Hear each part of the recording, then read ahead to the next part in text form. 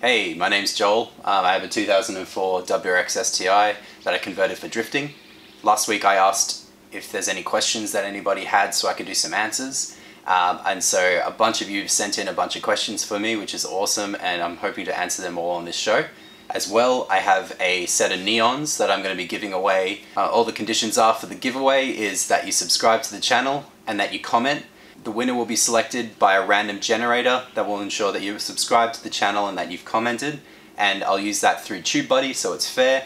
I'll also video the process of selecting it so everyone knows it's not rigged or anything like that. I'll get in contact once I've drawn the winner, and yeah, you'll be sent out some cool 7-color neons. They change colors, they do flashing, they do music.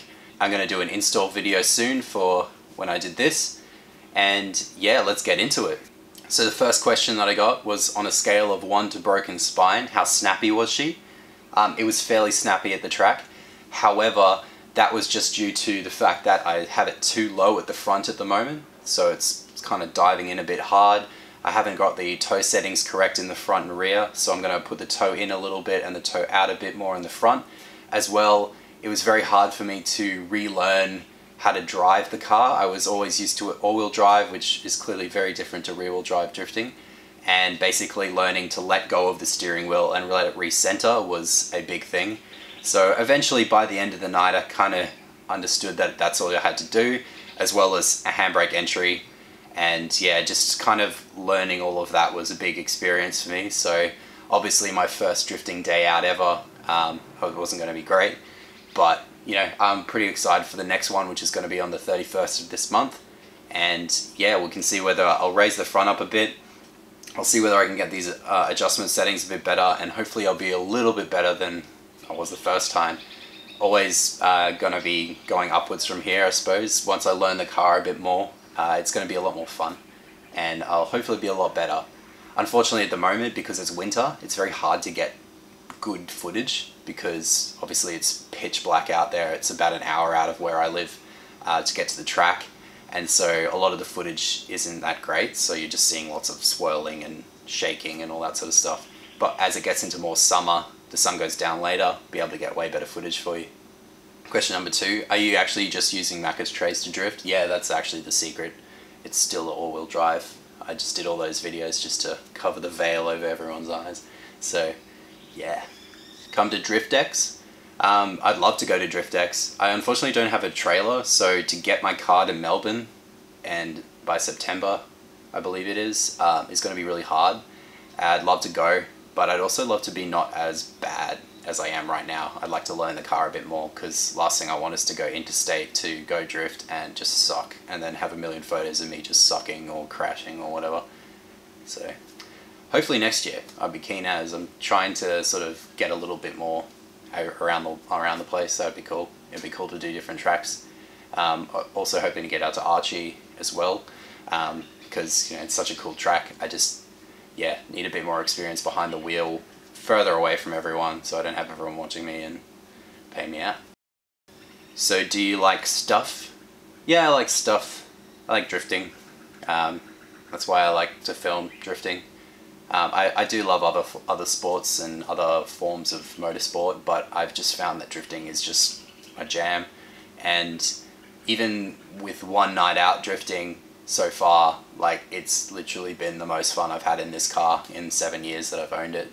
So yeah, I do like stuff, and hopefully I can give you more drifting stuff in the future. Am I running any type of tune? If so, what type of turbo injectors and stuff? I am running a tune. I got it tuned by Matt Ashley. It's an ECU Tech tune at the moment.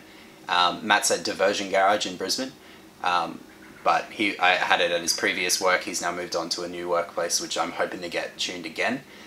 He's done a great tune on it. I absolutely loved how the response and everything of the car goes. It gets good fuel economy. It doesn't feel like it's pinging. I've got a little Greddy infometer, and most of the time monitoring it, it seems like it's really happy.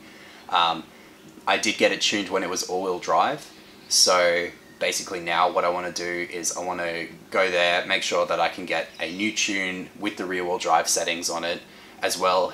He's going to be putting a bunch of cool stuff like, you know, anti-lag and all that sort of stuff, launch control and all that sort of stuff. onto it, which would be sick. And yeah, I'm just going to try and get it a bit safer. I'll probably pull the power down a little bit, see if I can get some torque or whatever. But other than that, it's around 206 kilowatt. I've got the standard VF39 turbo, and it's got the standard STI pink injectors at the moment, which I believe are 550 liters per whatever it is. So eventually I will upgrade the turbo, I'll upgrade the injectors. The engine has 150,000 Ks on it, so I don't want to push it too hard. The last thing I want is to have to rebuild the whole thing again, because I've only just done all the head gasket and all of that. So I'm going to probably sit around the 200-ish kilowatt zone. It actually spun all four, like through first to fourth, happily when I was out the track, and it likes third gear. So I'd probably keep it around this power level for a while, maybe upgrade the turbo, get a bit more response out of it. But other than that, I'm not going to chase any crazy power with it, because as we know with Subarus and crazy power, yeah, it's not a great time. I've obviously, if you want to watch all of the build, I have all of the other episodes of when I had the engine out and all of the stuff that I replaced. Stuff like the windage tray, the oil pickups, the oil pump, water pump, all that, they're all upgraded, and timing belts and all that. So yeah, pretty much it's a standard-ish setup, a lot of bolt-ons and just a lot of stuff to make it try and be a bit more reliable. Are you planning to go EJ25 if the motor blows?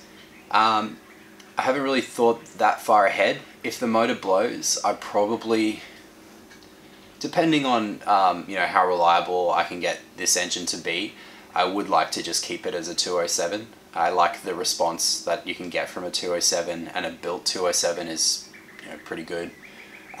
So I mean, ultimate would be EJ207 with the EJ257 heads, just so you've got the intake and exhaust variable valve timing. But at this time, I'm pretty happy with the EJ20 setup, or EJ207. It's a JDM one, if anybody wondering about that, the Japanese domestic one. So it's forged internal, semi-closed deck. So it's a good engine, and they happen to be the last of the forged engines that Subaru released, in Australia at least, because of emission laws. So it's got a good reliable engine in it. If it does go and I have problems in the future with EJs, I might just go for a different type of engine, maybe like an RB or a Barra or something crazy. But at this point, I'm just happy to stay with what's in the car. If I ever decide, I want to actually go full all-out rear-wheel drive car, all I can do is I can swap the center diff over and the rear diff again, and sell those, or maybe even keep it, depending whether my new car has an R180. And yeah, then I'll be able to continue. I can sell this as an actual WRX STI. All of the parts that I've done are just upgrades, and then there's the center diff and rear diff, which make it into a rear-wheel drive car. So yeah, into the future, really hoping I don't blow anything up. I'm going to be monitoring everything and making sure that I'm constantly changing all the fluids and checking the heating and everything, making sure that the car is reliable as I can. And yeah, we'll see how we go from here. Who knows? Would you ever buy a full rear-wheel drive drift car? Yeah, I mean, I've always wanted one. I had a S13 at one point. I've had Commodores, and I've had rear-wheel drive cars in the past. I do love the Subarus. I was a Subaru tech for many years, so for me it's just a really easy car to be able to fix and work on. I've pulled engines on them, I've done head gaskets, I've done all these things, so it's very easy for me to sort of translate all of what I've done practically onto this car. I also have a bunch of friends that work at Subaru, so if I ever need advice or anything like that, I can go straight to them. They're happy, they're specialists, they're a really good bunch of dudes, and it's cool to have something different. As much as it's a bit of a stuff around to kind of learn, and it's a lot of work, I find that it's just more fun. I mean, it would be more fun to have a crazy built RB and an S13, or something like that, a 2J or something like that. It'd be sick.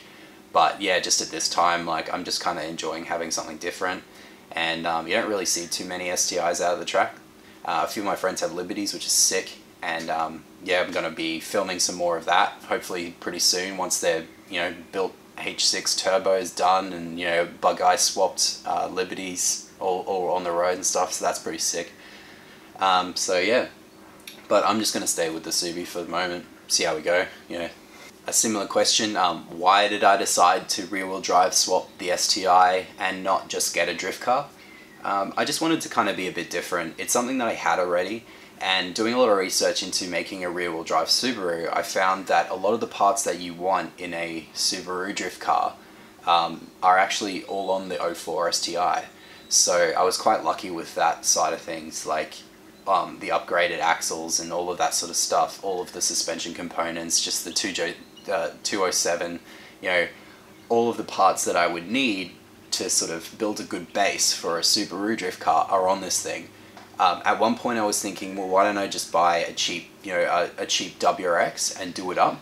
I'd find that I'd have a lot less power and I'd have to do a lot more to, you know, you have to keep swapping out axles as they break, and you have to keep swapping a lot of parts because they're a lot weaker.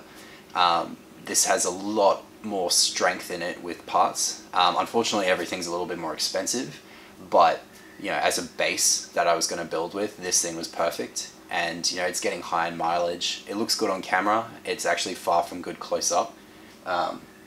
So you know, it's had a rough life. I've enjoyed it for the 7 years I've owned it, and at one point it was extremely clean.